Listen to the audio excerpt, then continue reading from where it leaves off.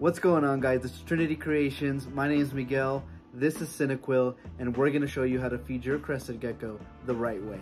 Step number one is the variety of food that you're using and the consistency of the water and the food ratio. So basically, when I first started doing this, I was always using just one flavor, and I would always put a bunch of water. I always wanted it really watery because I was afraid that my gecko would kind of like have that peanut butter effect where you kind of you feel like you can't breathe. But that's actually, you know, it's actually better to put a little bit more food in there and have more of like a ketchup kind of consistency. That way your gecko gets a little bit more food in his system than just water. And I noticed that sometimes he would prefer the Zoomed food and sometimes he would prefer the Pangea.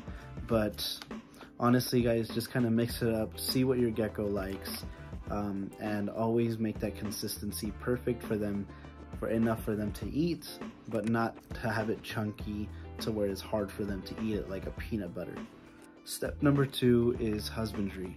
It's really important, guys, to keep your gecko at the right temperatures, to keep your gecko at the right humidity. Always have a hygrometer, always have a thermometer handy. That way you can use it and see if you're keeping your gecko right. My gecko is still pretty small, so I have him in a 10-gallon tank.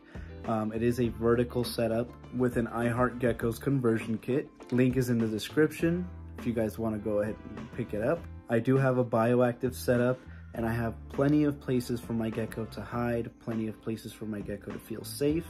And when I'm sleeping at night, I make sure all my lights are off.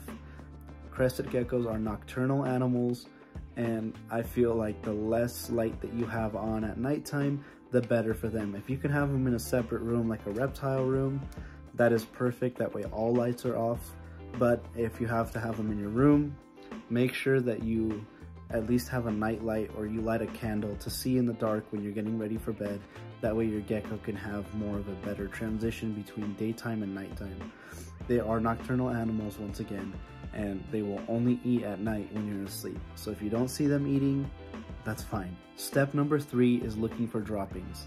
Your gecko will tell you if it's eating when you see if there's droppings in the enclosure. The best way to do this, especially with a baby gecko, is by laying out paper towel at the bottom, you know, plain white paper towel, to see, you know, is my gecko defecating at a, you know, at a steady rate. And always, you know, mark the days that you feed them, because I only feed my geckos at least 3 to 4 times a week. I don't feed them all the time, because in the wild, they're not going to eat every single night. But your gecko will tell you if it's eating when you see their droppings. Quick tip, guys, before I end the video, another way to feed your gecko, make sure it's... Just another quick tip, guys, before I end the video, because I know it's going to be showing up in the comments. It's always good to feed your geckos insects. In the wild, there's insects everywhere, and I'm pretty sure crested geckos in the wild, they do eat insects. I feed my gecko insects once a week. I usually use those little tiny dubia roaches or baby crickets. He tends to go for the crickets a little more, just because, you know, it's more of a hunting kind of instinct that I guess awakens in little Cinequil. But switch it up, move it around, see what your gecko likes. Every gecko is different, and I'm pretty sure your gecko will be just fine. Click here if you want to see my very first bioactive enclosure, and subscribe if you want to see me make an updated bioactive enclosure with a 20-gallon tank. That's it for me, guys. See you later.